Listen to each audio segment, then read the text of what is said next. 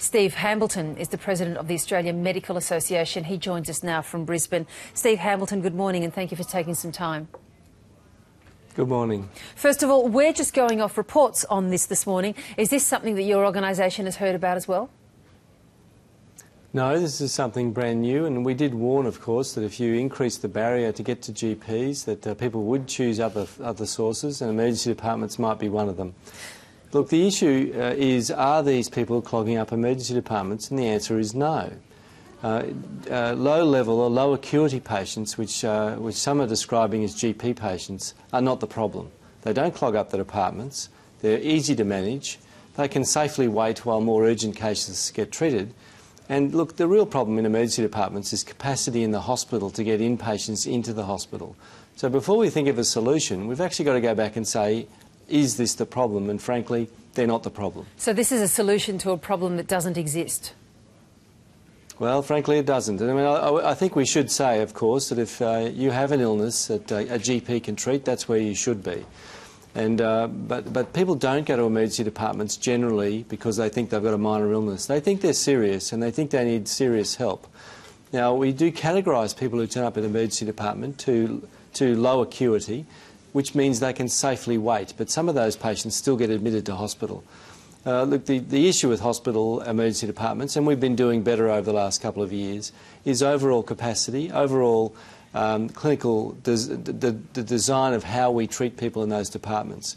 So if we're going to solve the healthcare problems long term, we can't do piecemeal solutions. We've actually got to think about increasing access to general practice, appropriate use of emergency departments, actually minimising the costs long term. And we're really talking about those big issues: tobacco, alcohol, overnutrition and under-exercise. That'll turn around our structural problem with our health costs. Let me just take you through quickly a couple of points that we've made there in passing. You mentioned right at the very back about increasing the barriers to seeing GPs and that the AMA warned that that would cause problems. What do you mean by that? What did increase the barrier to seeing a GP? Well, we've heard this $6 co-payment issue, and it's been talked about for a couple of months. You know, you talk about, we look at structural health reform. Internationally, we've got the Lancet think tank saying if you want a better, more efficient health service, lower the barriers to primary care. GPs are where preventive health care takes place. They're where chronic disease is managed. If we increase the barriers there, people may not turn up, and even $6 sometimes means people don't get a I understand that, but we don't have that co-payment in place at the moment. So what do you say are the barriers that have been increased that exist right now? Well, I think 81% of our GPs are bulk billing, so the barriers in Australia are actually pretty low. That's a good thing. What we do need to make sure is people do get to see their GP, they are treated properly. And if we are looking at solutions for the health system, we need to think about what the real structural problems are. Okay. Now, in these articles this morning, what seems to be, at least to me, a drop by the federal government to fly this proposal, the figure that's mentioned, the cost to emergency departments around the country, is put at $1 billion of treating what they call these minor ailments. Does that seem about right to you? No, again, that seems far in excess of what it really costs. Look, we've got emergency departments already built. The Category 4 and 5 patients are actually marginal costs. They need to be staffed and open. We need to have them there for the high acuity patients, people who have heart attacks, people who have car accidents. If there's a few extra low acuity patients who could be seen by a GP, they won't cost $1 billion. They aren't the problem in the system. We do need to encourage them to go to general practice. By adding a co-payment really isn't the solution.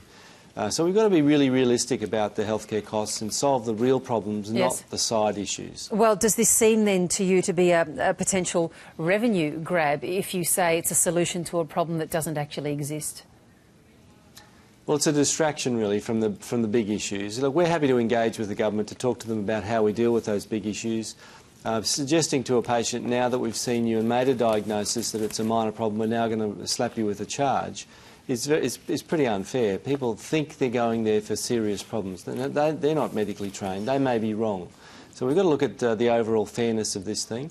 And it's really not going to solve the structural issues that the government hopes it's going to solve. We don't want to plug gaps. Let's sit down together with some intelligent people working at the front line of healthcare and look at system redesign. That's what we should be talking about.